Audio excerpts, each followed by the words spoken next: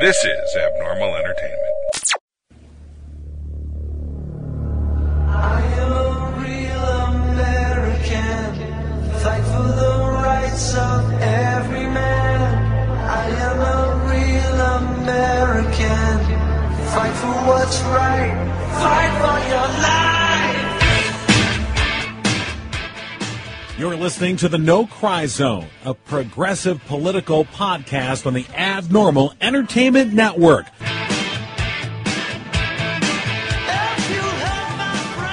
And welcome to the No Cry Zone. I am here, of course, with John and Rob, talking about all things wacky in the world. We have a special guest with us right off the bat, running for, I forget the district. It's the 34th House District in Michigan. Is that correct, Steve? You did not forget. Ah, excellent. Steve Greene, we spoke with Steve before when the city of, I should say the state of Michigan discontinued bottled water distribution in the city of Flint. And Steve, you're now one of 3 Democrats on the ballot come up for the August 7th primary in the 34th district, correct? Yes, sir. I think there are some left-leaning people that are challenging the party establishment incumbent. So, you know, you've been an activist on a number of issues. I know you've definitely been for a long time a pro-marijuana legalization advocate. Well, pro-medical cannabis advocate, but I think that legalization of marijuana for adults is an important issue because it's in such a terrible place to hurt people rather than to help people.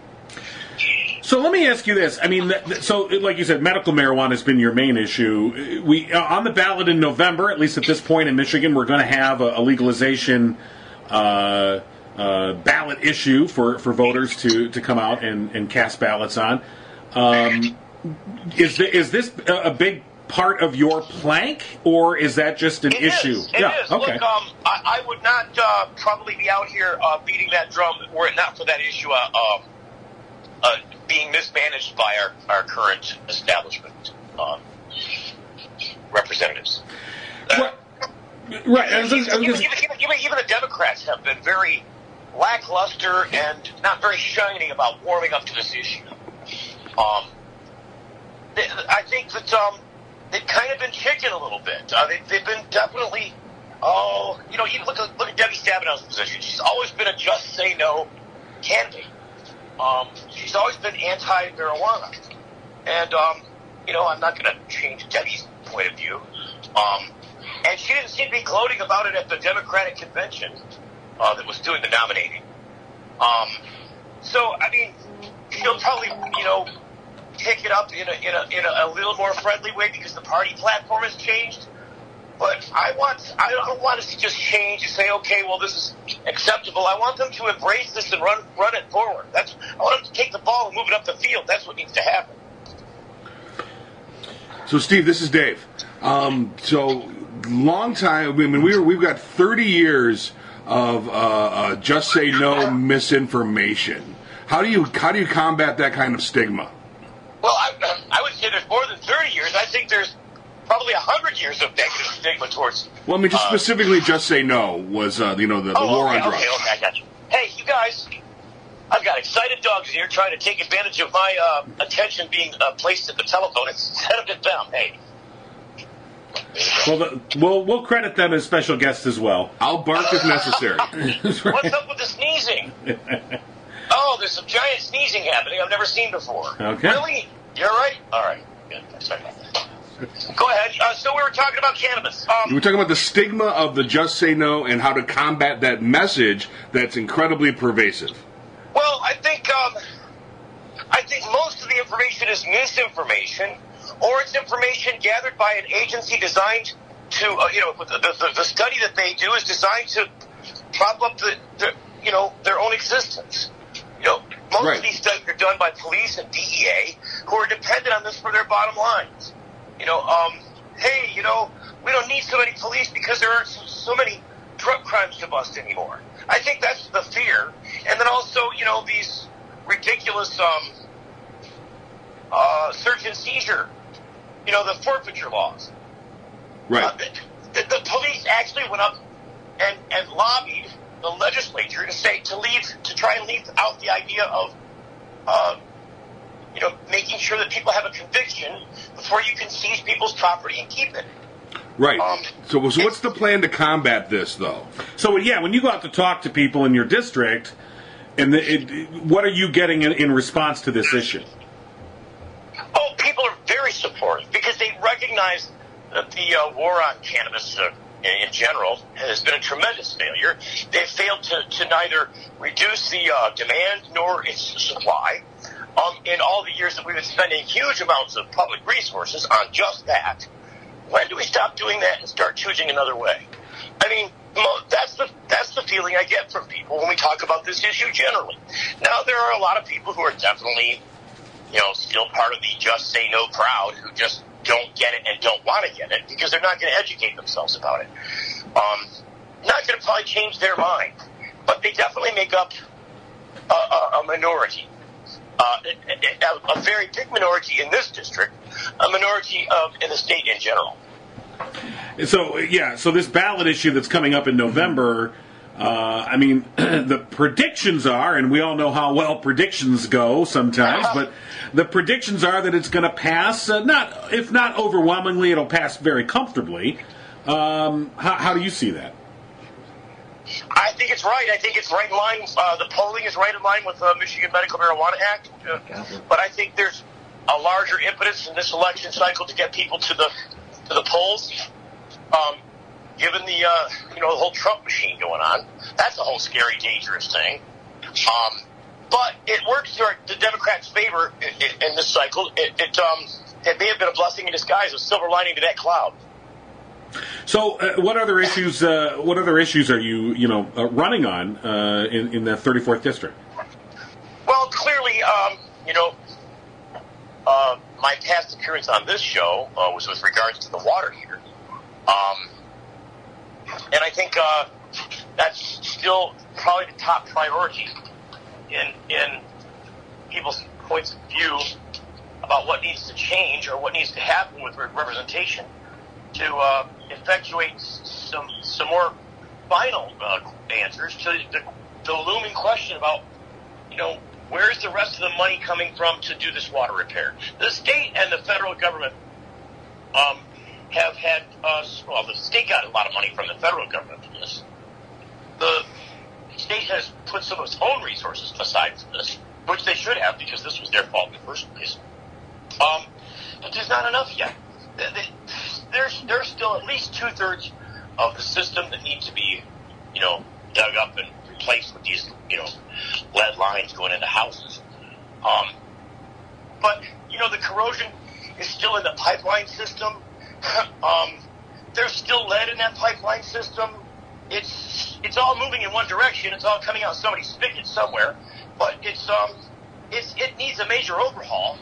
And the water rates here are the highest in the nation.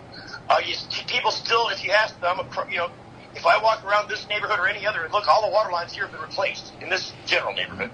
If I walk around here and ask people about, do you trust the water? They'll tell you no. I don't care what their testing says. I don't care what the reports say. I am not drinking that water because, they told us this before, and now my kids got lead poisoning. That's never going to go away. So that's a huge problem. So there needs to be some answers to this question in a final way, and the money needs to come there to back the answers. So that's a big question that I have. So you got 3 other Democrats on the primary ticket with you, and I guarantee the Republicans are saying the same thing, that something has to be done because they're all in district. So what's your message specifically with that you were saying how to get this done? Since everyone's saying something needs to be done, what's your plan and what are you telling your voters? Well, there are funds available at the state government level to take care of this. Like I said, they got a lot of money from the federal government for this. There is zero reason why they can't release those funds to handle this problem. The city's got a terrible problem with its water system, and the only way it can get water rates down is to issue water credits to customers who've been paying on their bills to try and relieve some of that pressure and find a way to lower the rates and increase the service.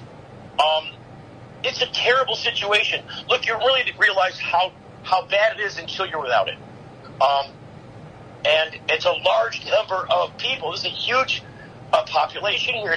It's not as big as it was, that's for sure, but there's still a significant number of people living in Flint that have to deal with this on an everyday basis. And I think if you can't get people like me up in there to shake some things loose and get some dollars committed to this, because like I said, the state's got money from this in their own coffers. They've got a rainy day fund. They've got other money they can commit to this from the federal government. They're just not doing it, and it isn't making any sense. So is that, I mean, obviously right now we're living in a state with a Republican governor and a Republican-controlled legislature, which is not at all disposed to really deal with this issue. So come November, I mean, and this is more of a rhetorical question, we need to see a change in leadership, if not in the governor's mansion, if also maybe at the legislative level. Well, and yes, and also at the Attorney General's level. There are a lot of key players that are going to change this election cycle. How it shakes out is going to determine how Michigan moves forward. And I would urge people to get to the polls, and no matter where you're at, whether you're Republican or you're Democrat, vote your opinion. It's the only chance we have in civic government to make a change in a realistic way. So many people are disconnected with their whole government via voting. They say, my vote doesn't really count. No matter what I say, something else is going to happen anyways. I hope people stop dismissing their civic duty to go vote and start going and show up, especially these midterm elections, because they're so critical in setting up the next presidential cycle. Right. We as Democrats have failed that so many times here in the past. I'm hoping that, and I firmly believe that that's going to change a little bit this cycle. So, I know before we let you go, I had talked to you previously about the issue of marijuana legalization. And, it's interesting, you pointed this out, and I hadn't really noticed it until you did, how the opponents of legalization keep referring to it as recreational marijuana. And you were it was very interesting how you pointed out that that's not what is being proposed. So we do not have a recreational marijuana ballot initiative at the polls this fall. We have an adult use cannabis issue before the voters. To say it's recreational is pejorative in its very foundation. It's adult use cannabis. It's just like liquor would be. You don't call it recreational alcohol. You don't get a recreational alcohol license, and the state's not going to be issuing recreational marijuana licenses. They're going to be issuing, state-approved cannabis licenses for sales tax and also for establishment use. Licensed as one of these layers. There's some language in the ballot petition that kind of closely mirrors some of the layering that the existing MMFLA. So there's three things. There's the Michigan Medical Marijuana Act of 2008, and then in 2016, the legislature passed the MMFLA, which is their answer to the medical marijuana question. We want to, legitimize this, set up licenses. It's boy, they give you a real microscope. They put a real microscope on you if you're going to apply for one of these licenses. You better be very wealthy. They're going to be applying much of that same application to the new marijuana licenses with the CRMLA, which is what's before voters this fall. And so they've taken into account the safety aspect and, the concerns of the opposite side in adopting that. It's just that it won't be run by this crazy appointed third layer of government that the Republicans are supposed to be small government, but they put this separate governor-appointed board in place with a bunch of people who are anti-cannabis that still have yet, 2 years later, to issue a single license to allow for its establishment. It's not been done yet. They're still in pre-approvals. They've given 9 pre-approvals on licenses that number in application about 500. There's a little over 500 applications in, since December. They've given pre-approvals, meaning that they've, met the, required standards to 9 of them. When are they ever going to issue a license? It's my belief, and somebody pointed out to me that maybe it's the intention of the current government to not issue any of those licenses before they're done and being in control of this issue. That's a terrible statement about. We're talking about medical marijuana here. We're talking about people who need this. These people are already in dire straits. Standard medicine has many times failed them, and medical cannabis offers an answer that they're not getting because the state government is busy closing down the method that the people put in place and refuses to enact its, or in a realistic way, its own plan that answers the questions that they want to pose about this. So it's a lot of information to get across to people if they're interested in finding out. I don't think they are. I think most people want to know, hey, at the end, if I vote this, can I smoke marijuana and not have an issue with the law? And the answer is yes. Can I grow my own? The answer is yes. Can I have it at home without being worried about somebody knocking down the doors or trying to take my kids away? The answer is yes. And if you violate one of the many rules in the thing, as a consumer, not necessarily as a licensee, the worst that can happen is a $100 civil infraction. So there's no jail time, there's no probation. It's the same thing as a parking ticket. You don't even pay your $100. You learn your lesson. Go, next time don't grow 14 plants, grow your 12. So that's what I'm hoping to see, because I'm tired of seeing young lives, especially, being ruined over cannabis use. It's so prevalent. It's crazy to chase around and waste our precious resources over such a subject. And in a state that is hard up for revenues, right? It would just make sense. And I recommend doing that is start speaking to that. That should be in every speech that you do, how much revenue you support coming to our state, and try and get that earmarked for things like opioid crisis prevention and help and things like that, because I think that's what the big slow up is right now, is nobody knows how they're going to steal the money yet. Well, part of the money is in the act. It's already determined as to where that money is going. I mean, it's already predestined via the language of the ballot initiative. Part of it's going to schools. Part of it's going to the to roads. Part of it's going back to local communities that are allowing these licenses to be zoned in their districts.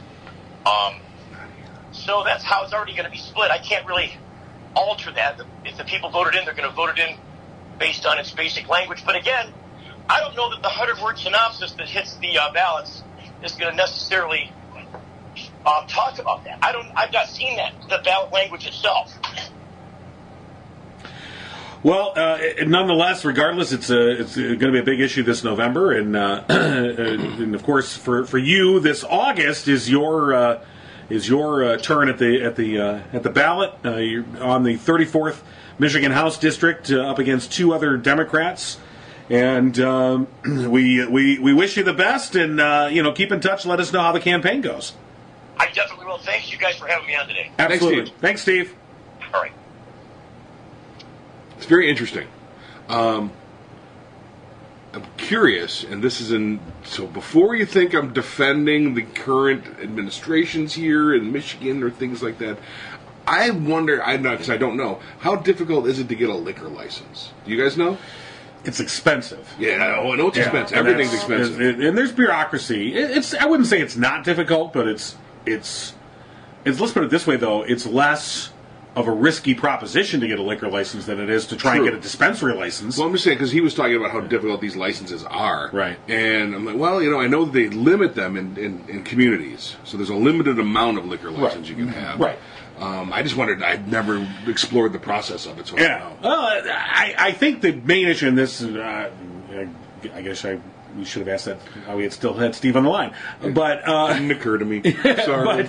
But I think that more of the point is, even if you invest the money in getting a liquor license and you go through the bureaucratic process of doing it, you're not risking your future legal, health, your future freedom, and your, Right. and your finances if you get a liquor license, and no one's going to kick in your door. Right. Well, Whereas I was just looking at the end result, like Right. the tough to get aspect of it. Right. Still, there's so much gray area federally and in the state that I wouldn't even think about it.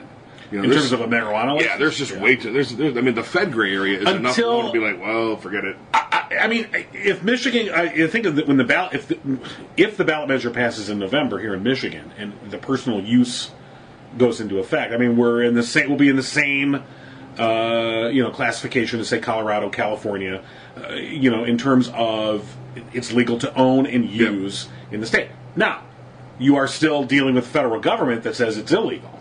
So these states, so for instance, if you open up a marijuana shop in Colorado or California, you can't, I don't think you can take like credit card transactions or electronic transfer. You can't use All EBTs cash. or anything like that. It's got to be all cash. Can't have a bank And account. you can't have a real bank account, so you have to use these. There's a special classification of bank that they use. Mm-hmm. And these shops, which as you can imagine are quite popular and have quite a lot of money, I mean, they have to transfer large amounts of cash that they cannot. It's like the old West mining town It casinos. is. Yes. I mean, so that's the federal government basically getting in the way and doing what they can. Or not getting out of the way. Or That's because they're just the giant albatross. I think it's a combination of the two. I think in certain cases you're right. It's them not getting out of the way, and in other cases they're actually just actively getting in the way when they want to be dicks, especially with this administration. We're dealing with an entire generation of people that saw Arnold from Different Strokes to sit on Nancy Reagan's lap, and Mr. T said, "This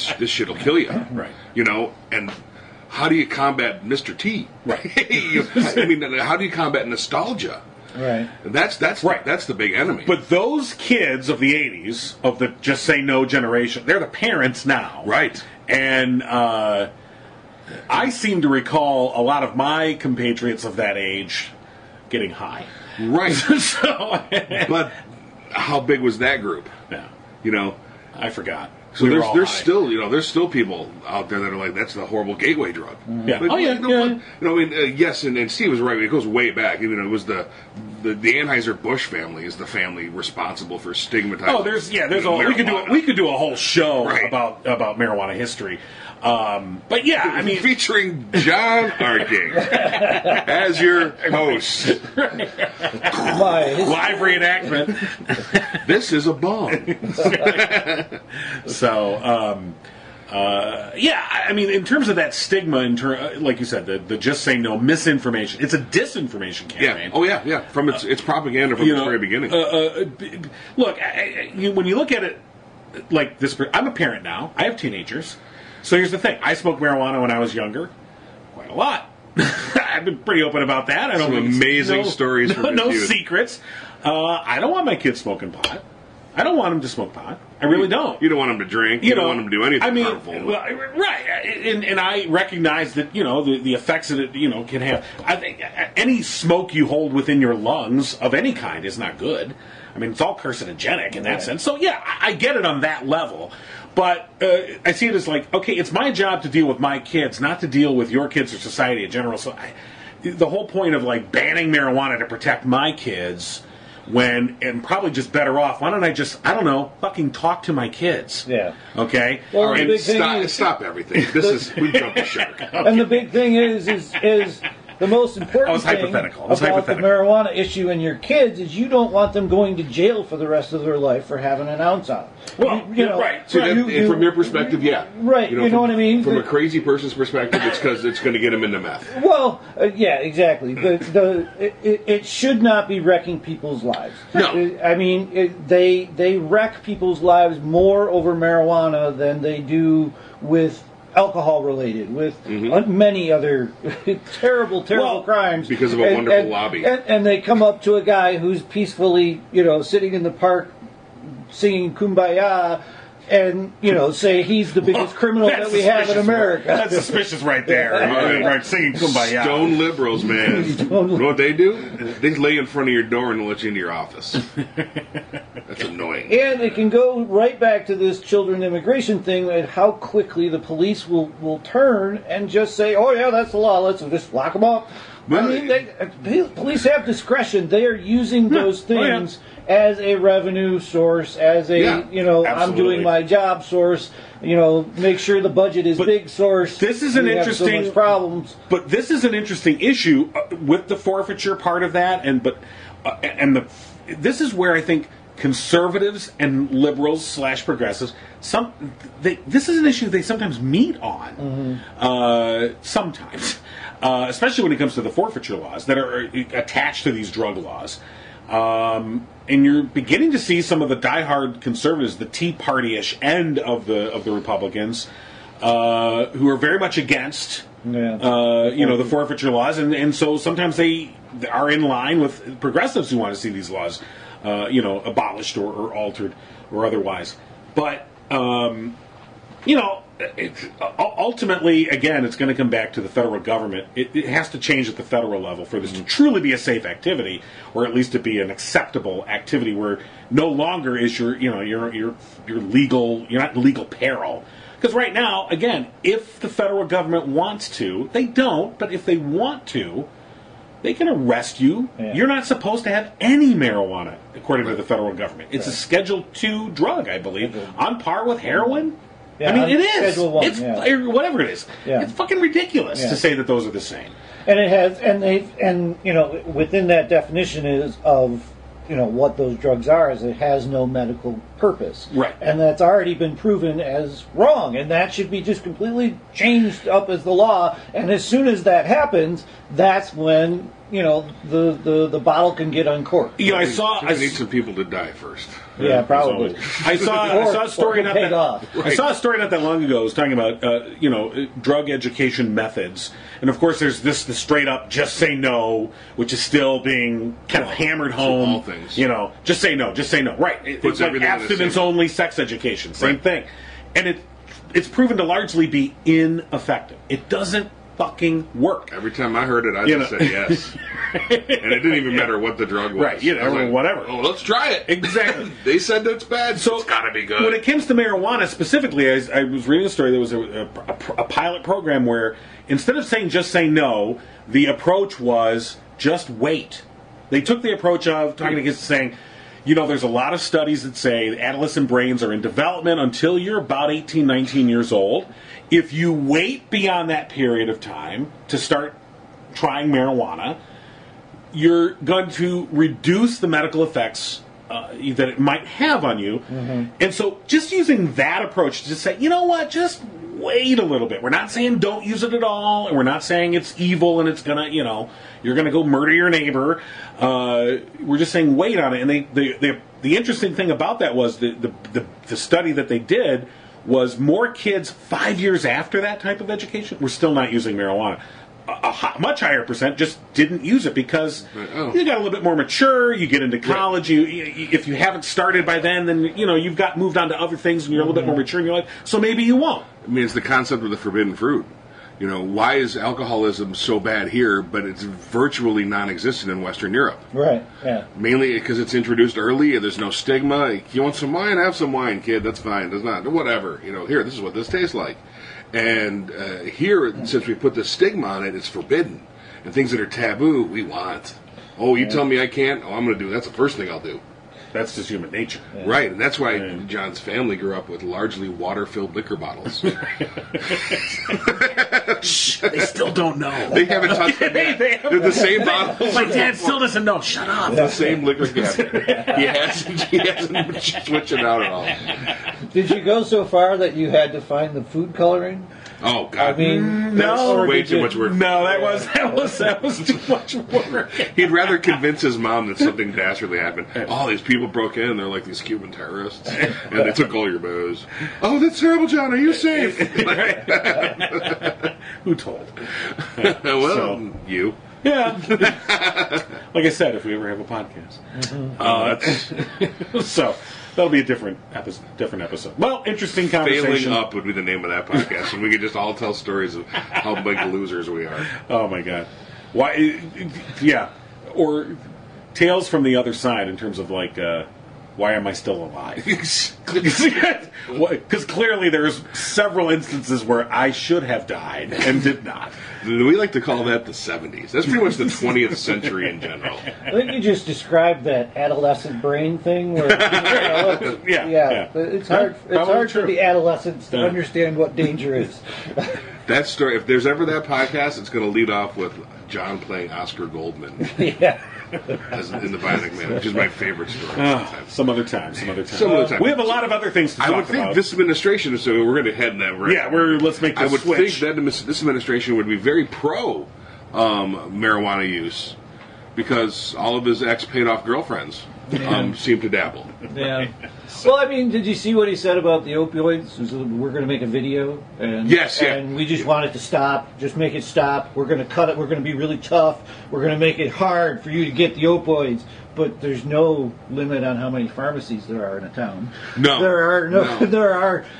There's that one town, I think it was in Virginia, West Virginia, that was a town of 30,000, and then over the last 5 years, it's done millions of Oxycontins and opioids down there, and they're just filling up a whole town, and some doctor or somebody down there is writing scripts, and everybody's just going loopy. Pharmaceutical industry and the main companies, they doctor shop. They just out and out bribe the doctors. Yeah. They do what they call these speaker bureaus. Sure. Where they say to the doctors, if you're one of our main prescribers, you get to join our speakers bureau, where we'll pay you an obscene amount of cash to show up at the Ramada Inn in room A and speak to a group, and then they just pay them like $250,000 to come speak to like 4 people who are probably all employees of the pharmaceutical company anyway, and sit there, and then it's just a method to try but to successfully bribe these doctors, and they write these scripts, ridiculous amounts that have no bearing on reality whatsoever. Right? I think there's one video that would work. We showed the pee video and say, this is what happens if you take Oxycontin. You get peed on by Russian hookers. And very few people would probably take him up on that. That's got to be like a narrow little fetish. Right. Well, I don't know. Don't forget, by the way, I just want to correct this, and we've got a lot to talk about our fine president and all of his great accomplishments this week. Lots of accomplishments. But just don't forget, the whole thing about the peeing was they didn't pee on him. He paid to have them pee on a mattress that Obama and his wife slept on when they visited Moscow. Right. Which, to me, is fucking weirder. Yeah, it's way weird. That is, it really is. That's twisted. Yeah. I mean, getting peed on, okay, that's not my cup of tea, but all right, sure. It's a sexual fetish, and I know people are in, okay, whatever, it's your thing. But to pay them to pee on a mattress that your predecessor, what if your sexual fetish is actually denigrating places Obama's been at? Well, it must be. Because he fucked up the White House. Right. They're peeing on mattresses. Canada, apparently Obama liked Canada. Yep, so that's got to go. That's out. That's Germany. Fuck you. That Trudeau guy, that French-looking white Obama, right. He's out of there. Let's see, he didn't get along with Netanyahu, so I'm going to go to Israel and do whatever they want. Whatever you want, it's all yours. Didn't get along with North Korea. Let's shake a hand. We've denuclearized everything. I did it. Yeah. So let's start there. Oh, shall we? That's the big news this week, of course, the big summit.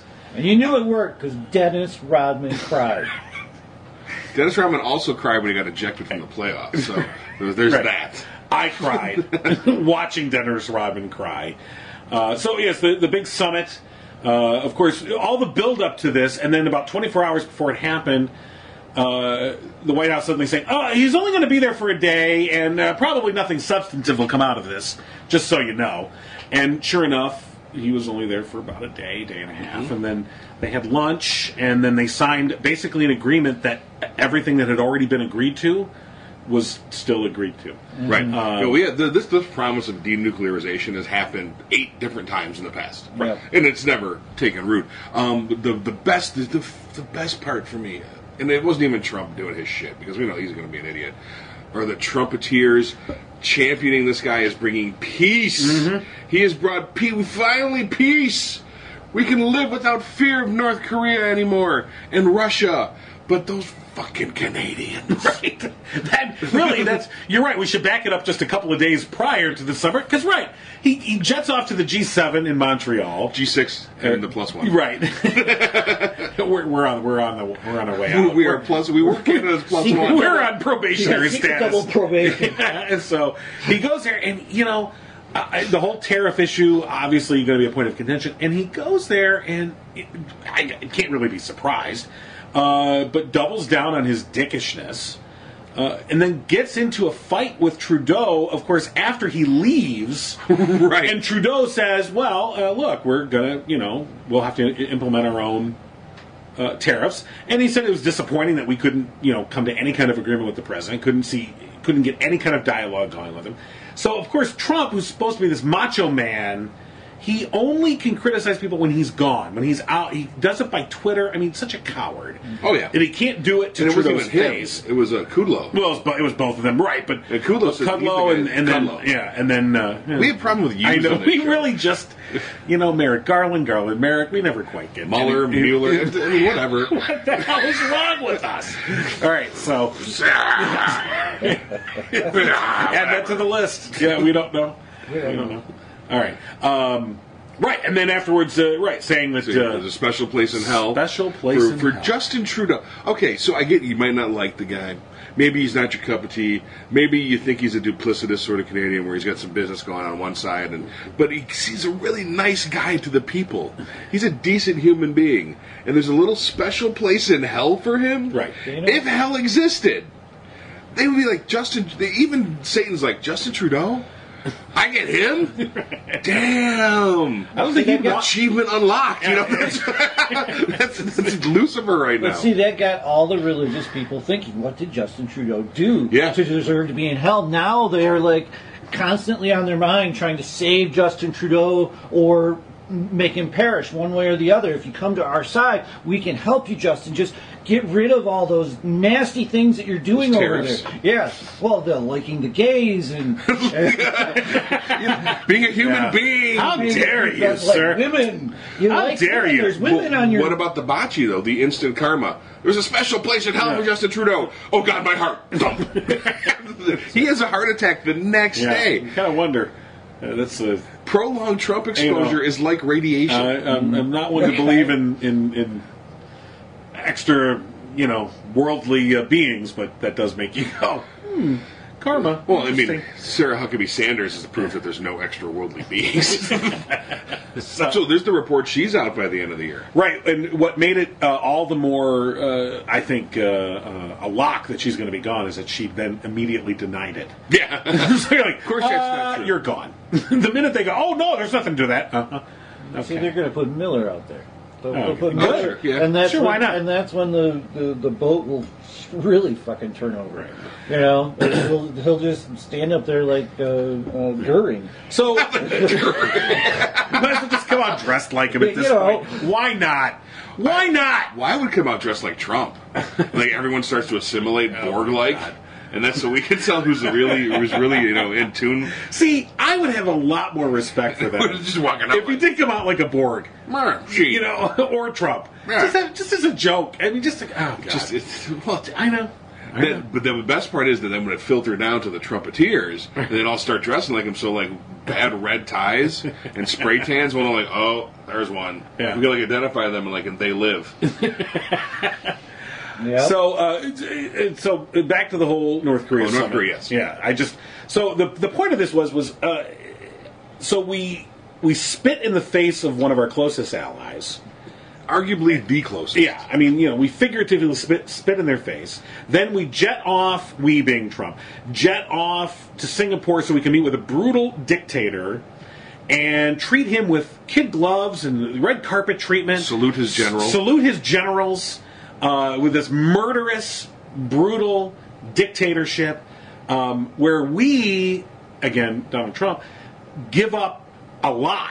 I mean, just the meeting itself was a concession. Yeah. To And that's what North most people Korea. don't get. Yeah. And somebody pointed out, and I was like, the obvious was, they were like, hello, dumbass, Obama, Bush, Clinton, they all could have met with North Korea's leader. It's not like anything was preventing them from doing that. They just weren't going to do it because It validates them. in and of itself, it's a validation of a murderous dictatorship that has shown no sign of changing. And again, they've shown no sign of changing. So he, at this summit, in complete surprise to the South Korean allies. Remember the South Koreans? No. Okay, The ones that set this up? Yeah, the ones who are mostly impacted by this, the ones who are supposed to be our allies that we're supposed to be protecting. Yeah, he says, "Oh, we're going to stop these military exercises because we're going to save a lot of money." Great. I love how everything's about money with this idiot. As you know, he can price tag out things like But that. our deficit's about Yeah, a million, oh my God. zillion. And of course, the South Koreans were like, "What?" Oh no! No more fall for you.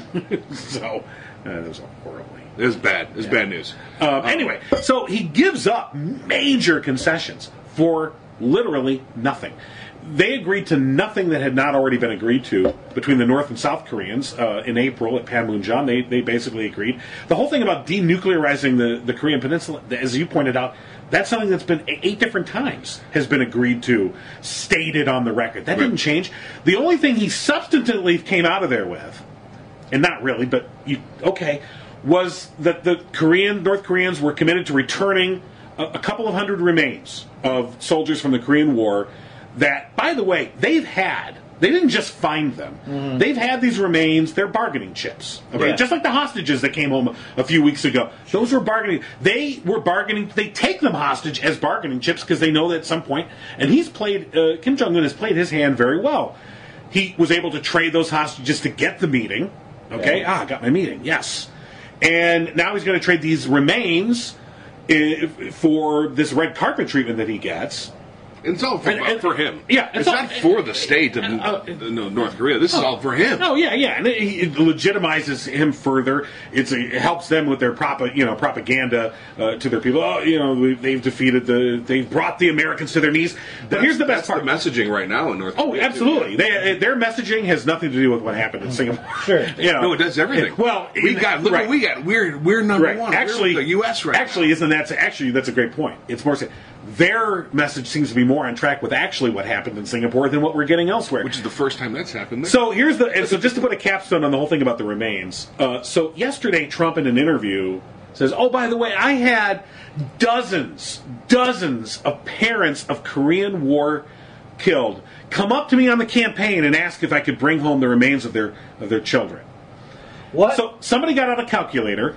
And they said, okay, the Korean War ended in 1953. Yeah. If the soldier was 18 and their parent was 18 when they had them, the youngest possible parent that could have spoken to him would have been 101 years old.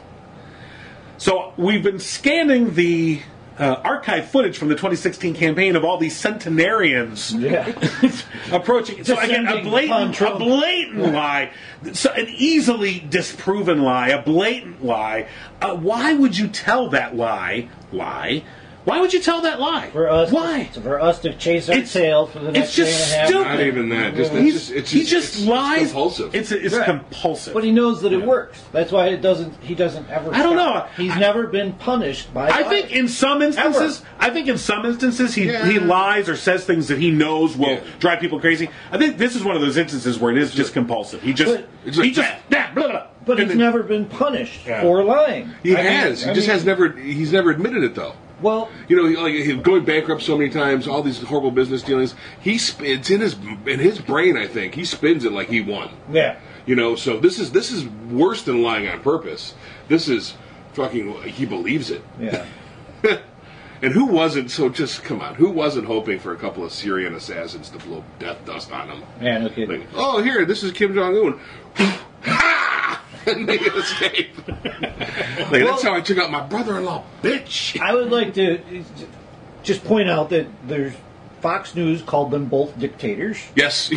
I forgot about that. They both went home and lied about what happened, what's in the document.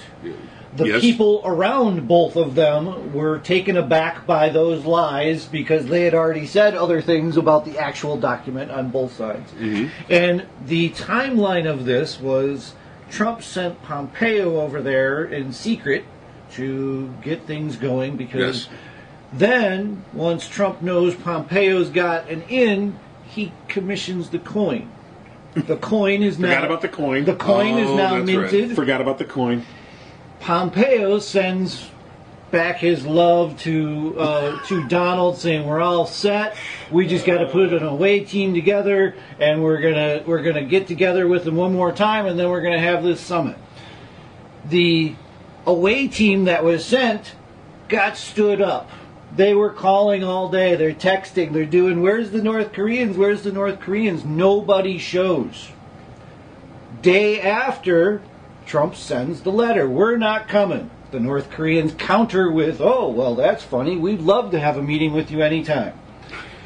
Donald counters with, they begged me for this meeting. I guarantee you, after he got stood up, Trump was the one begging. Oh, yeah. Trump begged and pleaded to get this meeting so that he has this one thing that he can say that he did, just like Nixon. Only Nixon could go to China. It's a Right. He was outside of the establishment, Right. and wouldn't play the games of the politicians. It's the same goddamn bullshit. Nothing happened in China. Actually got worse. Got worse. Nothing's going to happen in North Korea. Let's hope it doesn't get worse. Think about the history of the Korean War. Well, I'll disagree with you. China was always backing the North on this because they know what's up there. They know what's happening there. Well, I'll disagree with you on China, on Nixon going to China. Things did change for China. It was actually, I don't want to defend Richard Nixon, but but the genius of that maneuver, okay, which is why I think it's, in one sense, Trump is incapable of any kind of, because by doing that, it was a slap against the Russians. All right, because these were the two major communist countries in the world, and he basically kind of went in between and sort of separated them out. And they were already kind of not on friendly terms, but to basically make this rapprochement to China, in a lot of ways, it helped push forward the détente with the Soviets and all the rest. That's a whole different thing. That's a long game, though. But that's a long game. Thank you. That's more to the point. Yeah. And that's why, as a maneuver, it had merit. This whole thing with North Korea, there's no merit to it. Yeah, the long game other than to Trump's ego. Like, who knows if UNA's going to be in power next week? You know, dictators come and go. Yeah, well, just like our guy. Yeah. He just pretty much goes where he wants. So it's an interesting thing, though. So this whole North Korea thing and the Canadian ire and all the pouting at the G7. Oh, and the German comments too. Oh, yeah. Remember, he said the ambassador went over there, saying we're gonna be on the side of the people on the right against Merkel. Right. And it's just insane. What are they doing other than changing the alignment of the powers of the world? They're trying to destroy from within the alignment that's been in place for 50 plus years. But they're doing it insidiously. They're not doing it as a nation to nation. It's a personal attack. Right. It's personal attacks on national leaders, which we've never seen before. This is something completely different because he doesn't think in concepts of nations. He thinks in concepts of this guy wronged me. Yeah. And I'm going to get him back. I'm going to get her back. And it's not sustainable, is what I'm saying. Trudeau sees beyond it. Merkel sees beyond it. These are very smart people. And we can only hope that this ends at some point. I mean, because it's not a sustainable way to govern. Right. Well, it's interesting that you say that because I posted on the No Cry Facebook page, No Cry Zone Facebook page, and I just want to read this real quick because I think it's worthy entering into the record, so to speak, to kind of talk about what you're mentioning here. And it was I saw this. It was a post from a conservative commentator. He's as I'm digging for it now, you think I'd be prepared, but I'm not. Okay. Tom Nichols, senior contributor to the conservative Federalist magazine, a lecturer at the Naval War College. And he put up this Twitter thread, which I strung together and put on our Facebook page. And basically, I just think it's a lot about what we deal with now. We have to keep in mind. He says, it's not that I disagree about policy with Trump supporters, it's that I know they don't give a shit about policy. Mm-hmm. There's no way to have a policy argument with people whose eyes are always looking up to the television for a cue from dear leader about what to say next. Trumpism is non-falsifiable. Whatever Trump does is right. There are no principled arguments to be had because if Trump changes his mind or tweets something off the wall, Trumpers change their position immediately. This would basically be a cult, except for one thing. Most Trumpers do not believe their own bullshit. Yes, some of them really are stupid enough to think Trump is a good man and all that crap, but most of them are only interested in Trump as a vehicle of social disruption. Trump's smarter enablers, and that was a phrase I thought was very interesting, his smarter enablers, see him as an equalizer, a way to put them on an equal footing with elites, oh that word, who they think look down on them. Thing is, the elites do look down on them for good reason. Most of Trump's sycophants are second-raters at best. For them, Trump is their shot. They know he's emotionally disordered, but they don't care. This is their chance to grab the car keys, throw a kegger before mom and dad get back home. That makes talking with them about policy impossible. So if it seems like I don't engage Trump's enablers on the merits of this or that Trump policies because I can't take Trump's policies any more seriously than Trump or his minions do. It's either pure stupidity or pure careerism, and either way, it's a waste of time. And he goes on to further solidify that argument. And he's talking about Trump supporters. Yeah. But I think largely that same analysis applies to Trump himself. You can't. Unfortunately, he has the power of the presidency, which is immense. But you can't take anything the guy he's says. eroding daily, though, Yeah, which is nice. That's good to see. I mean, I would like to, I mean, if anything comes out of this, I would like to see some balance restored to the three branches, but... There's an interesting post I read the other day from, I think it was a repost from a friend, but a guy comes into a gas station, he's got a fuck Trump sticker on there. And a Trump supporter walks up to him and says, essentially, we only voted for, I don't even like the guy, I only voted for him because he pisses you off. Right. Stupid libtards. That's like the whole, one of the main reasons these guys are out there. And that's when you're arguing on Facebook with people, you can pick out the policy idiots who are like looking for their cues, and the guys are just like, nah, I'm here to fuck with you. And you alone, because it makes you angry. Right. And I think there's more, I'm coming to the realization there's more of them. The people that I think, there's the truly stupid. Yes. And then there's the people that are just, they get off on the social disruption, if they will. It's a troll party. It is. And that's why, and I saw another interesting article, it was talking about how, Robert De Niro at the Tonys came out and he said, fuck Trump. And then the audience gave him a standing ovation. And it was an interesting article that said, this is not, while that felt good, this is not a cogent argument for us to be having. This is not an effective method of resistance, opposition for us to be doing. We need to be smarter than that. And he wasn't saying what De Niro did was bad or wrong or how dare he insult Trump. It had nothing to do with that. Right. It had everything to do with this is not smart. We need to be smart. We are smarter. We need to act smarter. See, that just empowers that base for the reasons. Exactly. The same way the deplorables did. Sure. Right.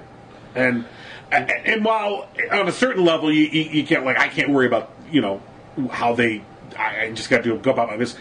But why shake up the beehive? Right. Because unfortunately, Republicans vote more than Democrats. Yep. As a reliable voter turnout, they show up largely because they're older and they're more prosperous. There's fewer of them than Democrats or people who would identify as Democrats or progressives. There's fewer of them, but they are much more reliable, especially in off-year elections when, as we saw in 2010, where shit matters. And they show up. 3 million less by my last count. And they figured that out long ago, and they've been on a mission to squelch the vote as much as possible. Yeah. In order to make it harder and harder to get those masses to fight against them. So all of it has to mean that we have to put something together to show people, not tell them, that we are doing it better. I'm in the middle of the Roosevelts. We've gone through Teddy now, and we're into FDR, and you're watching this? I'm watching this. It's a Ken Burns documentary, multi-part. So you'll be very done next long. year sometime. Yeah, next year I'll surface. But the whole point of it is those things that we hope our country can be have to be shown, not told. And it has to be action, not words alone that get us there. So FDR came into it, shit, people everywhere didn't have a job. There was people hungry. There was, signs up that says, keep on trucking. We can't even take care of our own. Just keep on going away. And that's what state our country was in. And he just started doing shit here in our country. The Hoover Dam, all of these huge projects trying to get our people to work. And what he did was show them, this is what I'm doing. Not talking about, I'm going to go fight it out in the legislature for the next 3 months. I'm going to make this happen. And just like kind of the ACA, we're going to make this happen and then make you strip it away from us. Right, except the difference is, an interesting thing about FDR was, you're right, he came into a crisis like no other. Capitalism was on the ropes. Yep. There was real question about whether the country was going to survive, whether it was going to survive as a all capitalist the reasons country. Capitalism should be on the ropes, which is greed and Right. and underhandedness. But he came in those first 100 days, and you're right. He just said, I don't care. I'm not interested in building some coalition. I'm interested in getting shit done. Mm-hmm. And I'm going to use my legislative mandate, which he had. He had overwhelming majorities in both houses. And he took those first 100 days, and he got shit done. Yeah. That, normally would be very hard to do otherwise. And when you look at the ACA under Obama, and I've said this before, and I still think it's true, I have to think, and I understand why he can't say this publicly, but I have to think that Obama privately wishes he would have done the ACA a little bit differently, which was he would have just immediately come in and said, we're going to do it, and by the way, we're going to do single payer. I've got the majorities in the House and Senate, and fuck you. Yep. And we're doing it. And we're just going to get it going, and once people get it and enjoy it, because even the modest change they made with ACA, which is an old Republican plan, but yet people almost immediately, once they understood that Obamacare and the ACA were the same thing, they actually liked it. And now here you got Trump trying to strip away these individual provisions. So here's something to be thankful for then. With majorities in both houses, we're not changing more. Yeah, well, in the wrong direction. This could be the anti-FDR. He could be RDF. Yeah. RDF. Real dumb fuck. Well, yeah, that works too. Okay. So. But anyway, the spirit of the nation can be changed with action.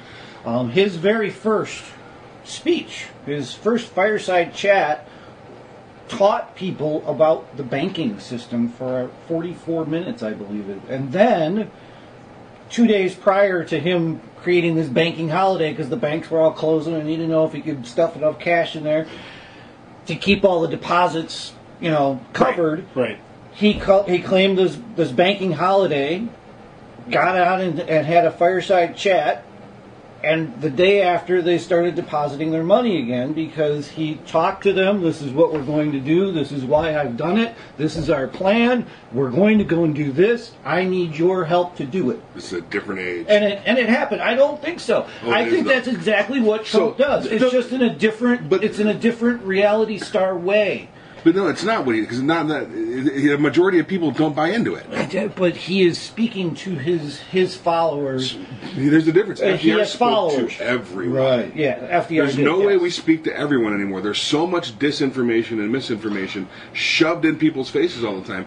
That was when the radio was the entertainment of the home. Yeah, there was nothing. You got around, you sat around it as a family or individually, and you listened. And the person on the radio, if they made it to the radio, that meant they were important.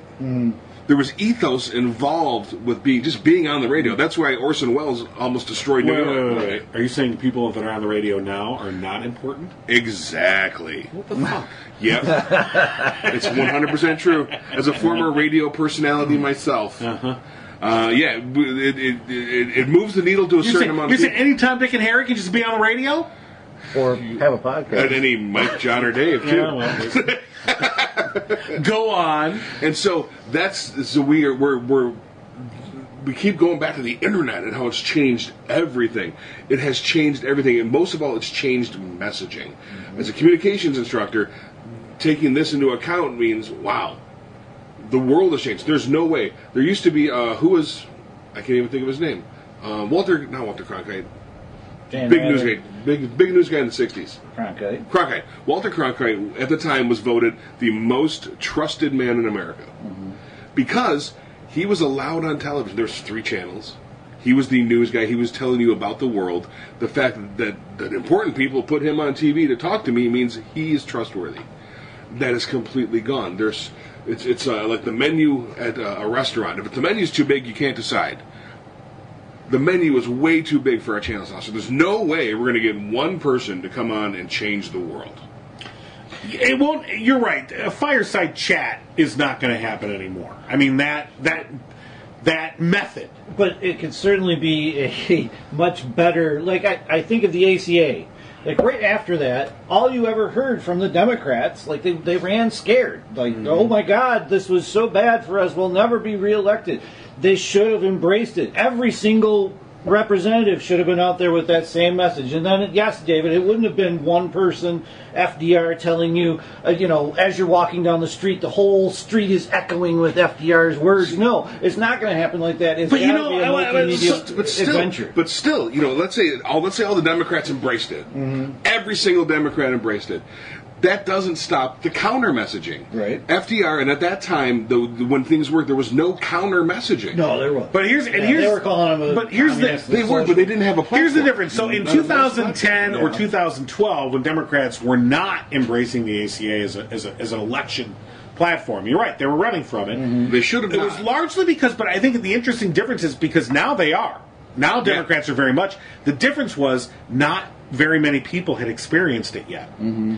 Not many people were on the ACA and had actually enjoyed its benefits yet. Now that they have, and suddenly people are like, I like this provision of my kids are covered till they're 26. Hey, I like this, pre-condition, exclusion. I like that. Mm-hmm. Yeah. Same with the CCC camps. I mean, people thought that was like Stalin coming in. FDR's creating camps. I still think. Oh my God! No, don't get me wrong. I still think Democrats made a mistake in not moving forward with promoting the ACA, and running from it was a mistake. Yeah. They should have been out there, because the counter messaging would have still been there, and it would have been negative, and it was. Mm-hmm. Remember death panels? I mean, that's what you were running up against. And the counter message. I mean, they needed probably a coalition. Here's the biggest difference, though, between how we messaged through the Depression and how we message now. The Depression, this country was at arguably its lowest point. Mm-hmm. Even with Trump in right now and through Obama, we've been even during the recession, people are relatively prosperous compared to the Depression. We don't have there's the sense of desperation isn't there. I mean, this is all ideological shit. Right. There was a sense of desperation in 08, 09. Yeah, when it first hit, and then people thought, oh wait. Oh, we're all not going to die. It's going to be rough, but we'll get through it. This was not sitting with your kids starving in Kansas. Right. Levels of desperation. Right. Oh no, I'm not trying to compare the two. Yeah, no, of course. So that would have been the closest. So that's see when that happens. That's when if that happened again, a single figurehead could rise with a good message to fix things. But we're not desperate. We have the luxury of hate. We have the luxury of not liking somebody. Okay. I have the luxury of going, my president sucks. And I'm saying it right now, and I think he should get out of there. Because we're relatively prosperous. We have the luxury of being able to bitch about this shit. So, until we get to that Dust Bowl point, let's just work on doing the best thing we can do. Because we're coming. It's coming. Just saying. we're heading toward it. We're hurtling toward it. Waiting. And I'm going to wait in Rob's barn because there's so many. There's new every time. I look around and there's like a new display. And then but this is like if there was an archaeological dig in here, it would be like the history of Rob's projects. And there's the newest stuff the way down. And it's layered too. There was another barn here before. Oh, I'm sure there was. There was a Mayan barn. It's two built on top of with a bunch of abandoned Mayan projects. My favorite one right now is those lights now with the Rush pictures, but that's obviously on top of the leg of a table that was part of something, which is... You know what? I was like, oh, that's a pretty cool display thing. And then you're right, that's a table leg. It's the sedimentary layers of projects. We have the luxury to abandon projects now. That table leg in 1938 would have been burned for fuel. Have you ever tried to make a tapered table leg before? No. Like a wood shop or anything? It's a bitch. I mean, it's hard to make them really good. You got to have a really good equipment and really good clamps. Did you you got to make be that able one? to shove it through there and make it good. I didn't make it. No, that's what But it I looked really can't good. throw one away now that I've tried to make one. Ah. You know what I mean? You've come to appreciate it. Yeah, I've come to appreciate the tapered table leg Okay. as a design element. Okay, It's now a table leg. No, tapered table leg is a design element is cool, but tapered table leg as the basis for the Rush pictures, that's just lazy. That's just, I didn't feel like taking the table leg now. And yet you've given them lighting. You've got blue lighting up. Oh, so they No, it changed. The light changes. changed. Oh, yeah, I see. It's purple. Yeah, now. so that's new. That's what Wow. I noticed, and then I started like it's the history of like Rob's what he hasn't done. The history of what Rob hasn't finished. It's just- Well, then I'm finished with. we're he's done. He's done. done. Oh, he's done. So this is the equivalent of your South Korea or your North Korea summit. We did great things. Table leg. And we're out. This song is called Baby Don't You Cry.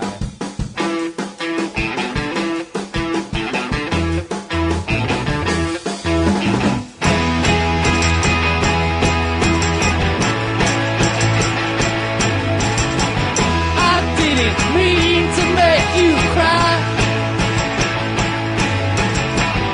I saw those tears come out your eyes. But you know, things don't always go the way you want them to. And you know, I'll do anything to keep being with you. Baby, don't you cry. Don't wanna see until you know that. Baby, don't you cry.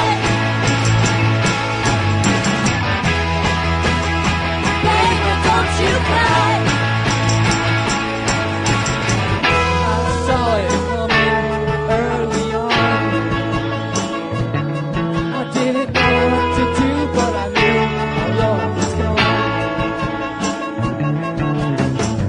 If you knew I was waiting around to watch you lie to me. If you thought things were okay, then why'd you go?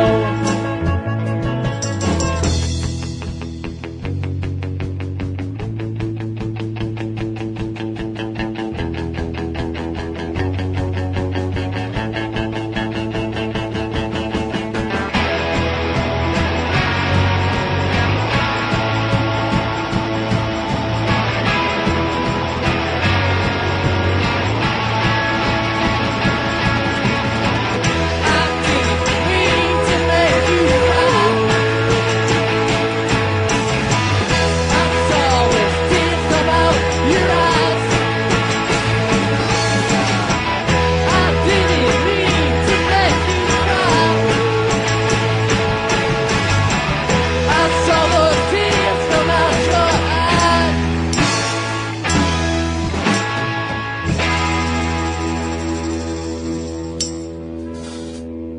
Find more episodes of The No Cry Zone at thenocryzone.com.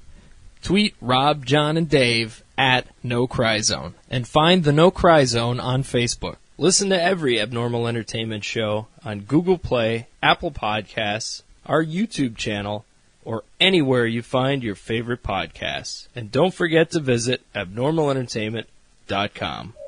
You've been listening to the Abnormal Entertainment Network.